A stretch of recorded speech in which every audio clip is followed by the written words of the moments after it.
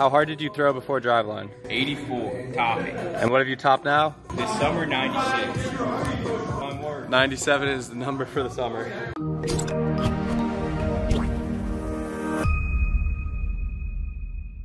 What's up guys, welcome back to another video. We got our second vlog in the Road to 97 miles per hour series. Feeling really good and excited to bring you guys along for today's video. We'll be over at Driveline again. I'll be taking you guys through a recovery day plus an upper body workout. First, we got some pretty cool, exciting news. So since the past video, I did a motion capture at Driveline, pretty much where you get all the data of your mechanics and actually really deep dive into it. And previously, my all-time high, I think, was like 93.3. You're like wearing boxers and you're all marked up, so haven't had my highest velo in there.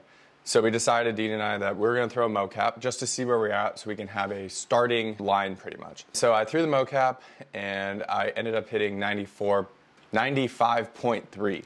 So almost a 2 mile an hour PR in the mocap lab, which was super exciting. And I guess the coolest part was it wasn't necessarily even the plan to PR or to throw this hard this early, but pretty much the mechanical work that we were doing just translated really well to the mocap and higher effort. So we will drop it back down. I will go back to just bullpens during the week. The actual mocap info, actually deep dive into that probably in the next vlog. So you guys can kind of see more of the mechanical analysis and stuff like that. But it's very exciting, and obviously 95.3 is pretty close to 97, but I still don't see myself hitting 97 for a little while. We gotta go back to work, really work on the mechanics, really work on some movement stuff, but it was very exciting. So 95 is obviously good and shows that this is really healing up well. Scar's pretty minimal. That is about it. I will now take you guys over to Driveline, get a light throwing day in, show you guys what a recovery day looks like, as well as a pitcher's upper body lift. So, cheers to you guys. We're back at Driveline now. So today we've got a recovery throwing day, which will consist of mainly just bar rotations and then pivot picks. That's about all I do throwing wise on a recovery day. And then we'll get into an upper body workout. So last video showed some of the lower body lifts. Today we're gonna show some of the upper body lifts, complete with like bench throws and a lot of accessory stuff. A few other guys in the gym. I don't think anyone has anything exciting today, but we'll walk around. This is going on YouTube. Okay. Ryan's one of the other guys we're throwing with. What do you have today? Just recovery? Yeah. Just recovery today. How hard did you throw before Driveline? 84, topping. And what have you topped now? This summer, 96. One word. 97 is the number for the summer. No roof on my top and my babe see-through. Hating on the pen, don't stop, they ain't gon' feed you. I've been all on my grind, so why I need you? Baby girl love my vibe and I like me too. No roof on my top and my babe see-through. Hating on the pen, don't stop, they ain't gon' feed you. I've been all on my grind, so why I need you? Big flex, my swole up, double cup and I'm pulled up. Hating like hold up, what's the problem? I'm pulled up. Big flex, my swole up, hard body they fold up. Shorty say I done glowed up, double text on my phone. Warm up usually takes about 15 to 30 minutes depending on how much I need. From there, go into bands, a little more movement stuff, and then barbell rotations. Pivot picks, which Ryan's doing right now. The pivot picks with the bar rotation have really helped me to kind of figure out movement instead of everything just rotating at once, really rotating properly up the chain. And actually feeling it with the bar and then feeling it with the throw has been helpful. Recovery day and recovery tips are make sure your recovery day is actually a recovery day. So the volume of throws, the intensity needs to be actually monitored.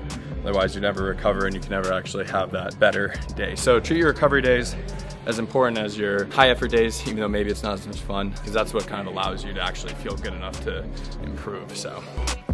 No roof on my top and my babe see-through. Hating on the pen, don't stop, it ain't gon' feed you. I've been all on my grind, so why I need you? Baby girl love my vibe and I like me too. No roof on my top and my babe see-through. Hating on the pen, don't stop, it ain't gon' feed you. I've been all on my grind, so why I need you?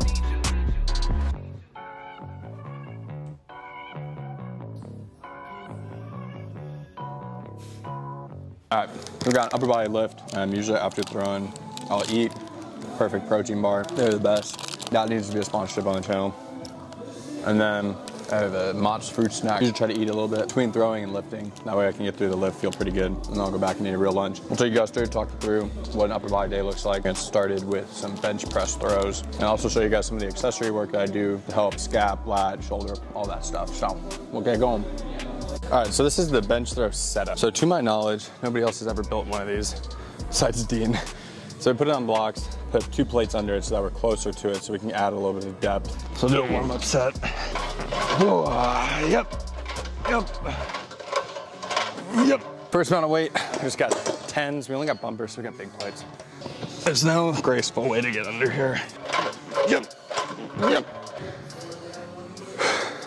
So pitchers, I know old school thought is that bench press is bad for pitchers. Completely disagree with that. I think bench press can be a great lift. And this is obviously an advanced or just different version of it, different stimulus. If you don't have one of these, which nobody else does, to my knowledge, definitely recommend bench pressing. You can do dumbbells, that's fine too. Completely just avoiding upper body is not an option. We got another set of 10s. Right now my bench press is pretty weak. I stopped bench pressing during my rehab, and then I stopped throwing hard. So don't recommend it. Set 1, we got 25 on each side. I don't know how much the actual carousels is, and we got 3 sets of 5. I'll throw some of these in, just like this one. Oh, it feels good on my shoulders. Kind of get the back a little more active. Second set, after bench press, we have rows. So we've done dumbbell rows before, but we only have up to 100s in the gym. Those are light. So we want to do heavy rows, and we also want to not just be like isolated arm movement. We want this rotation and rotating through. When you throw, it's all a rotation, so heavy pulls through. So instead of doing dumbbells today, we're actually gonna use the cable pull. We'll go into a split stance, and so letting it take me a little bit, and then yanking, like pulling back, trying to get it to be a total body movement. And then we'll also do some foam roll, kind of like rolls up the wall. Ooh. Trying to let the shoulders and the scaps work. We're at 140. Yup.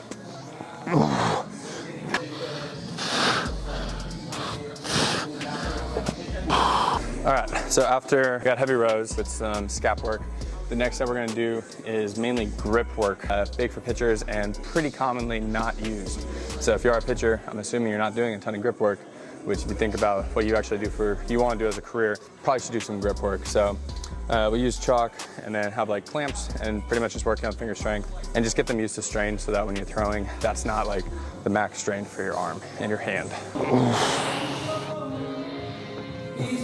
All right, so that was about it for today's upper body and recovery day. I'll finish up with some core, move around a little bit, roll out again, and that is it for the day. So again, keys for recovery days are making sure it's actually a recovery day so that you can throw harder on the days you need to. If you don't recover well, you're not gonna be able to throw harder.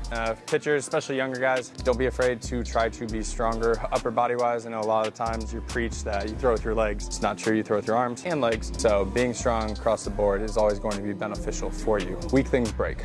That's about it for today's video. I appreciate you guys for watching, and thank you very much.